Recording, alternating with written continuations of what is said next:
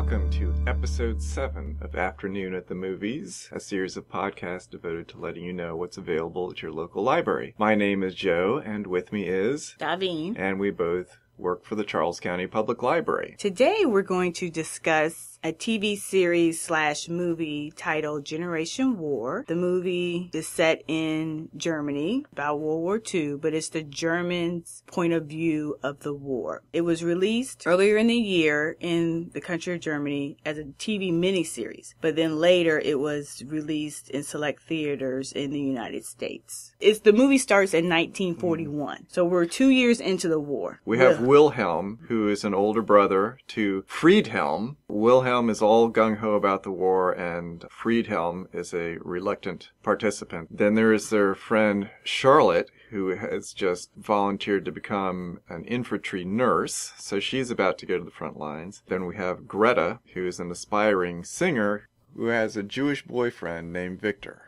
The film was billed as a German band of brothers, but I think that's a bit of a stretch. Yes, I would agree with that. They all start with a certain amount of optimism, if not idealism, but as the war turns against Germany more and more, they all become disillusioned and deal with it in their own way. With this film, you get caught up in the characters, like what is going to happen. Very realistic. Mm-hmm. There were situations, I'm a big World War II buff. It showed me aspects of the war that I had not heard about or read about before. So that was personally fascinating to me. It's well filmed. Yes. It looked a little bit, some of the war scenes, the combat scenes were reminiscent to me of Saving Private Ryan. Yes, very realistic. Mm-hmm.